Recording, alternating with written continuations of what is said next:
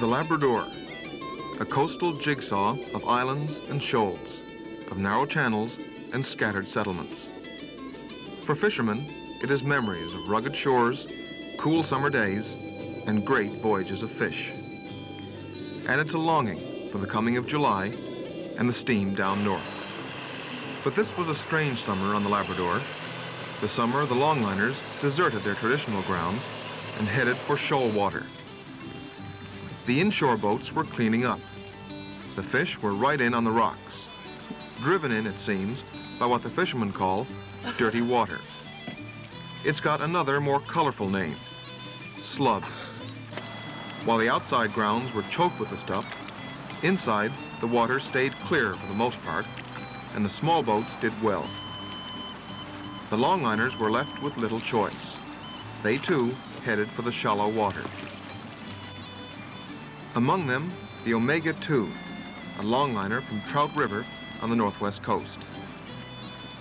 In by the rocks, two of her crew bring their dory alongside a fleet of gill nets. I talked with the skipper of the Omega-2, Roger Hand, about the troubles the longliners were having. How are the other boats doing? All pretty much the same? Well, everybody's doing nothing right now. A lot of boats got their gear kept on board, waiting for it to change. The inshore boats are getting a little bit of fish up till today. Now, right now, we're fishing alongside of them now with the lifeboat. It's kind of unusual fishing so close to the rocks for a longliner.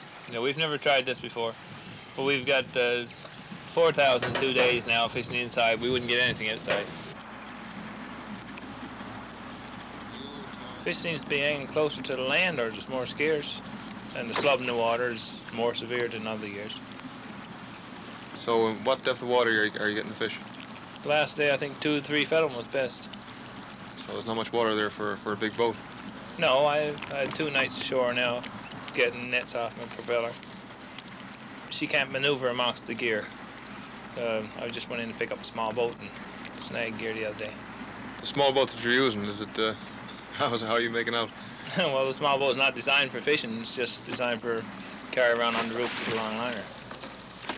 But we've made a week's pay this week. A bit hard on the boys though, not having an outboard motor on or anything, having to row her around. Yeah, good exercise. You know, you hear sometimes about the small inshore fishermen being annoyed at the bigger boats coming in on their grounds. Do you find any of that up here? Well, no more annoyed than they'd be with the more inshore fishermen. It's more crowded. I guess they don't want more gear there than the ground support. There's only a certain amount of fish, and there's very small patches of ground where the fish are. But have you run any problems with the small inshore fishermen where you're setting your gear? No. Fishermen are pretty cooperative amongst each other. One guy will help the other guy.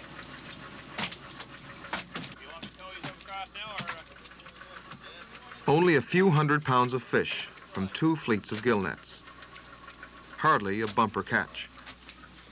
Especially when you consider that when Roger came to the Labrador for the first time, 4 years ago, he landed 80,000 pounds in just 15 days. But there was no slub that year. Well, we're going to haul a couple of fleets of gear that I got out there just to find out what's going on out there. Well, in case the water cleans up. How bad is the slub out there? Well, as bad as I've ever seen. Has it been a problem on the Labrador before? Yes. You know it? Yeah, it's a common problem. It's usually 2 or 3 weeks and it'll clean up. Usually the first part of the year is when we have the biggest problem on it.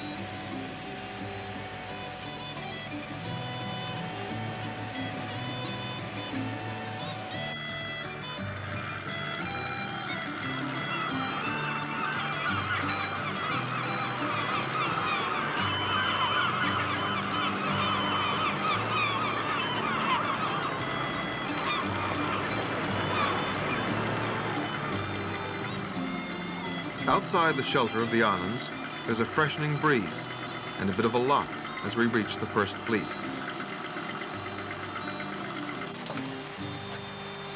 And soon, it starts showing up. Slub. It's a funny little word, but it's just right, too. Not only is it the perfect description for the foul slime itself, but it also sums up the disgust that fishermen feel for it. Is it always as bad as this, though? Always. I hope not. When you hit the slub, is this what it's like, is it? Yeah, that's what it's like. This is pure slub, all right. Anything you can do about it? Hey? Nothing you can do about it? No, and set it back again. Maybe rig up some rubber flickers on the asper, clean it up, knock it out. It don't matter until the water cleans up. It's going to get in again anyway. What do? Just haul them in and set them out again, do you? Yeah. And I would probably carry them in shoal water to clean them up a bit. Fish just won't mesh in nets that are slubbed up. Is that what happens? I don't know if they can feel the slub or they can see it. At night time, and I guess they can see them, but they don't get in. When you do you get fish at all in gear that's slubbed up? Sometimes you might get some, if it's a lot of fish strikes. And then when it goes, how does it go quickly? Oh yeah. Go in a couple of days. Everything's cleaned up again. Yes, if it cleans up. Seems like it's all up and down the coast though this year. Right up to McCook, you got the same trouble. Boats are all coming back from Smoky, I think. No fish up there. Or it's bad water like this.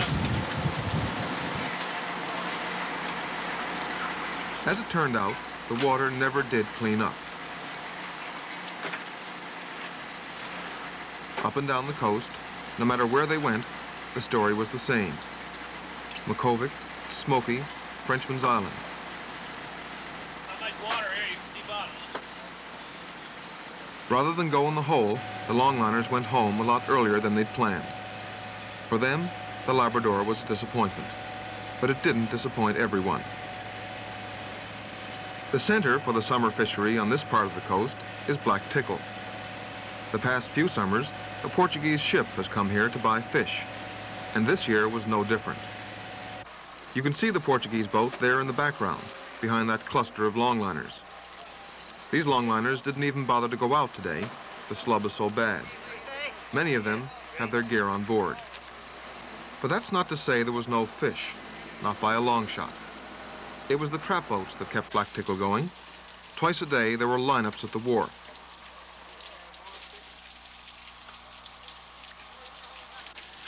The setup for selling fish to the Portuguese in Black Tickle the last few years has been what the fisheries people like to call over-the-wharf sales.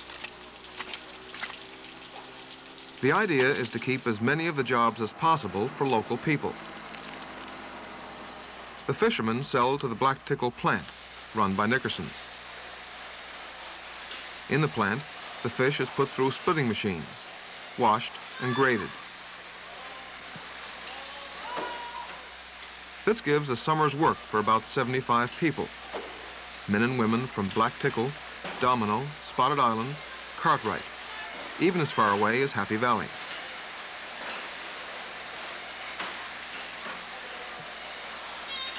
If the fishermen were selling directly to the Portuguese, all this work will be done by the crew of the Portuguese ship.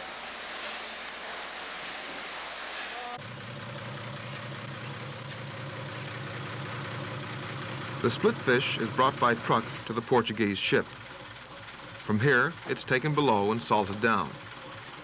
The system has worked well, but this year there was a problem. The Portuguese did not want any fish under 18¼ inches. They said they couldn't sell it back home. So the Black Tickle plant refused to buy anything under 18¼ inches from the fishermen, and thousands of pounds were dumped at the wharf. That got some fishermen very upset. It looks ridiculous to me. I think there should be something done about it. I think there can be something done too. What would you like to see done? I mean, for instance, couldn't the fish be given away to the fishermen who are salting their fish in their stages? Well, I don't know, boy. I suppose the way the fisherman looks at it, if they got to pick out their large and sell it, well, they don't feel like then, and a lot of people are going to come back and splitting all small, well, you won't get the price for it anyway. And I suppose they're not prepared for it. They comes down here in small boats or something. They haven't got nowhere to secure it, and there's not much they can do about it. But I think they should have some kind of a freezing unit there so they could, if they can't split it, if they got liquor splitters there and can't split it under 16 there, I think they should have something there in Felton. There's no fisherman expecting to get so much for small fish as he is for the large fish. There's nobody looking for that at all. Make it better for everybody if they was, you know, securing the small fish. There's a lot of people looking for jobs, and they'd be getting jobs at this small fish and one thing or another. These fishermen was only getting 10, 15 cents a pound you know, for this small. Well, it'd be a lot better than throwing it away. Leonard Brown's crew was one of several from the tip of the Great Northern Peninsula who fished traps this summer off Black Tickle. Despite the problems with undersized fish, they all did well. At the peak of the season, the Black Tickle plant was producing 65,000 pounds of split fish every day, most of it coming from traps. As a matter of fact, the trap crews from Newfoundland did better than some of the local Black Tickle crews. Like the Longliners, many Black Tickle fishermen ran into trouble with slub fouling their gear. So they had to take up their nets and watch as the Newfoundland crews landed the big catches. One of the Black Tickle fishermen who had problems was Bill Dyson. Bill, there seems to be a lot of fish coming in out of the traps, but you haven't got your trap in the water. What's the story there? Well, we took it up a couple weeks ago, but we had it on air for a while. Then we put it over in Sandy Bay. We done very good over there, but it got so dirty. We took it up, tried to clean it up a bit. Slub in water again, is it? Right, yeah. So what have you been fishing now? Gill nets mostly? Yeah, gill nets, yeah. We got 27 gill nets right now. How have you been doing with them? Nothing at all. They're loaded right down the slub too. Yeah. So you're more or less waiting for the water to clean up? That's right. We're waiting up to see what's going to happen. I say another week's time, the water cleans up a bit, and we might sit tribal again. You're a Black Tickle fisherman. How do you find you know, your dealings, your relationships with the fishermen that come up here from Newfoundland? Oh, we don't have too much problem with them. You know, I suppose there's fish out there for everyone. So if you make the right move to get them, that's it. If you don't, well, I mean, you just got to put up with it. You know, a lot of fishermen from Newfoundland there, the summer coming on side traps, they're doing really well. A lot better than the fishermen now from Black Tickle are doing right now. But they put them in the right places, I guess. So you might learn a few things from them. Yeah, maybe so. You might grab some of their berths next year before they get up here. I'll say maybe next year the fish might go in some other spot, you know. I mean, every year he goes different locations. Some years he goes in Sandy Bay, and some more years he goes in up in the Bateau area, you know. So he hardly knows where to go for him, you know, till he comes in. So you don't mind the fishermen coming up from Newfoundland and taking big loads of fish where you're having problems right in your own backyard? I don't see, any problem with them coming up here. You know. I don't have too much problem with them anyhow. No problems between fishermen, just between the fishermen and Mother Nature. The dirty water and the idle time it forces on the fishermen. Nothing to do but relax, get a bit of sun, maybe clear up that backlog of laundry, and hope that things will get better.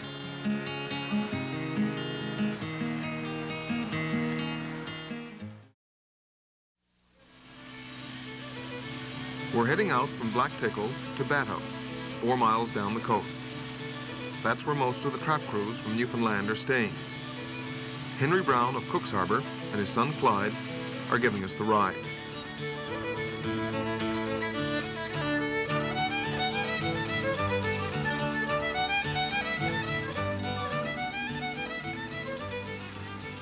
Just outside Bateau, we meet another Cook's Harbor crew, the Field Brothers.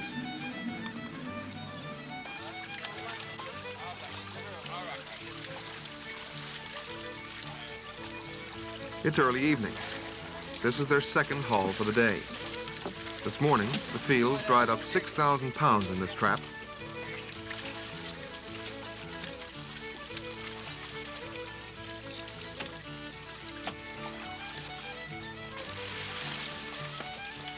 The fish aren't so plentiful this evening, 1,000 pounds or so. Still, they're not doing too badly when you consider it's their first time on the Labrador.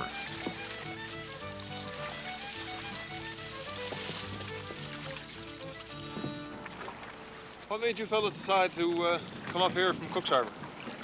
Well, we had a very poor season back home, and so we heard part of the fish down there.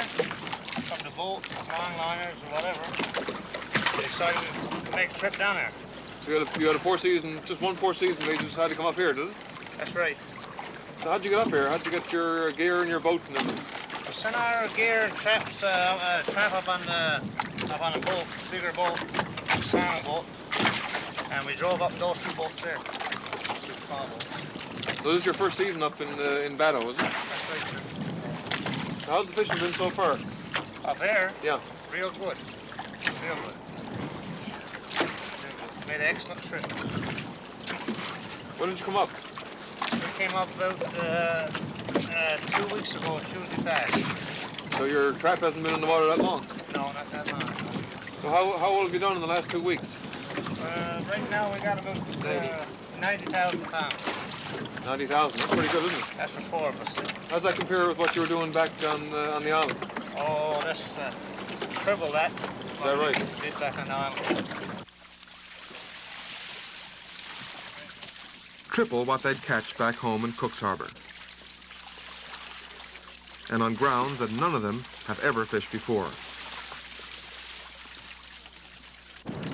How did you decide now? This is your first year up in Bateau. How do you decide who gets what berth? How do you decide where to fish? Oh, well, there's lots of birds around there, and they haven't been taken up, so. And some people ashore there from Bateau after showing us some good birds, put us in birds, see? And we don't know too much about the places. Them people was nice enough to show us the place to put our trap, and we struck a lucky spot. Are there many people who live in Bateau fish traps, or? There's not too many cod trap fishermen there. 5 or 6 crews. So there's no problem getting a berth? No. Although some are better than others. I suppose some people back in Cook's Harbour see this place might be block of fishermen next year. Yeah, there's a few down there right now. Some other boys down in Cook's Harbour. They're doing pretty good.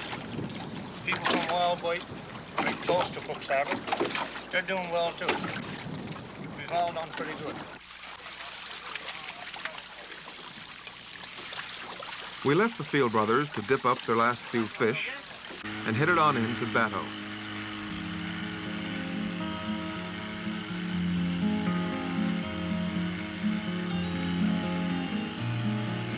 The name means boat, and boats are what made Bateau. Schooners by the dozens used to anchor in this harbor, floaters from Conception and Trinity Bays, making their summer voyage on the Labrador.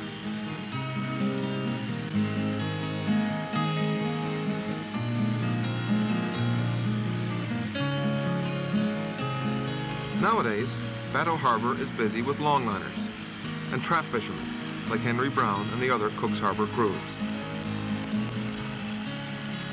There aren't as many longliners this year, what with the slub in the water. Yet wharf space is at a premium. The old stages and rooms are crowded with trap skiffs.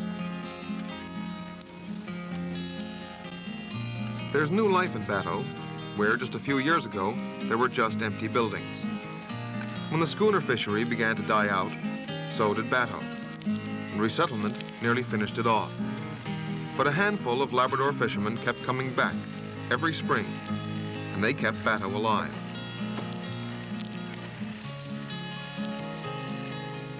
Alan Dyson was raised in Bateau and has kept coming back. We started off with salmon this first, and this wasn't much of a place for salmon. So we get a few salmon and the fish to come, and then we started codfish.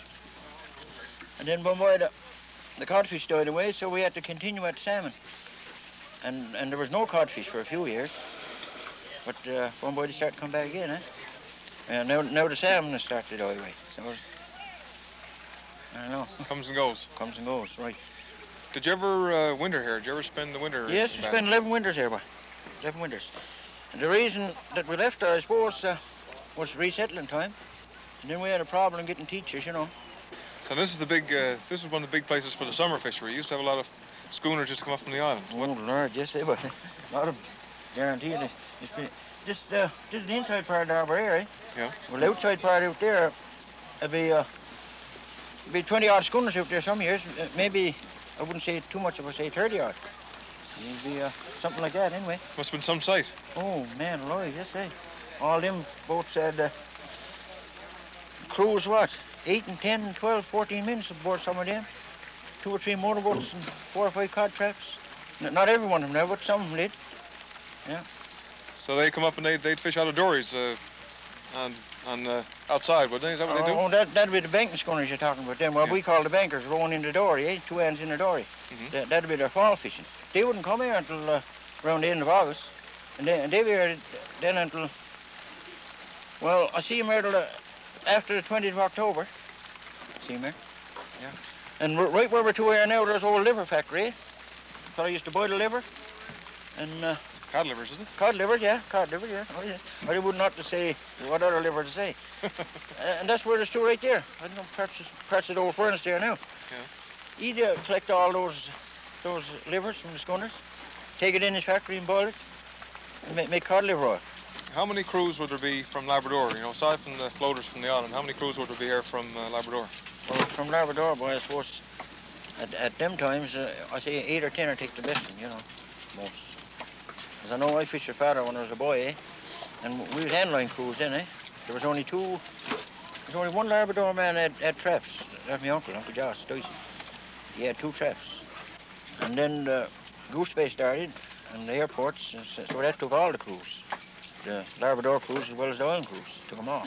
So the fishery slacked off here for a while? I mind a summer or 2, there was nobody fishing at a Bateau, only myself and Aaron Dyson, that's my cousin. 2 trap crews, that's all was there. You got a new type of fishery here now. The Longliners are coming up from the island. When did that all start up? Right, that started up now, boy. I say about 12 or 14 years ago. Yeah. They started to come back here. When they come back, most of them had all gill nets, eh? So we shore fellas didn't know what a gill net looked like. We had to tell them, you know, didn't know what they looked like.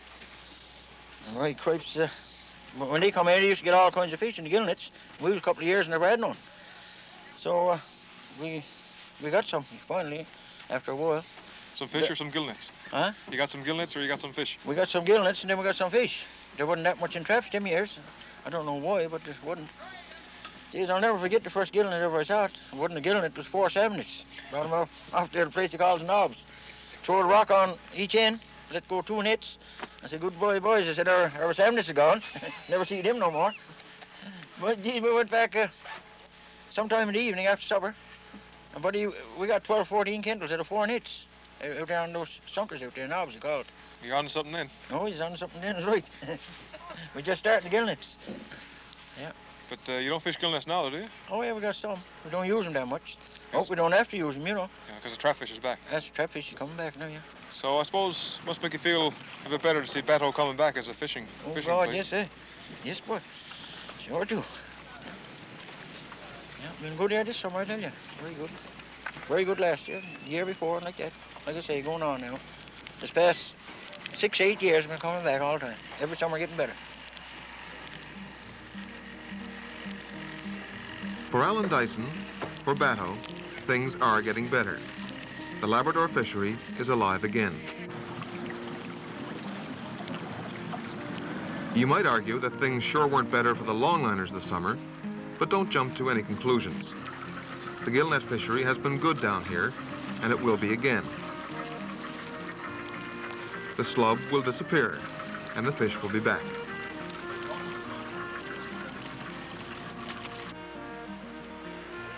And don't forget that the Labrador didn't let everyone down. This was a very good summer for a lot of fishermen, including some first-timers. For them, next summer on the Labrador can't come too soon.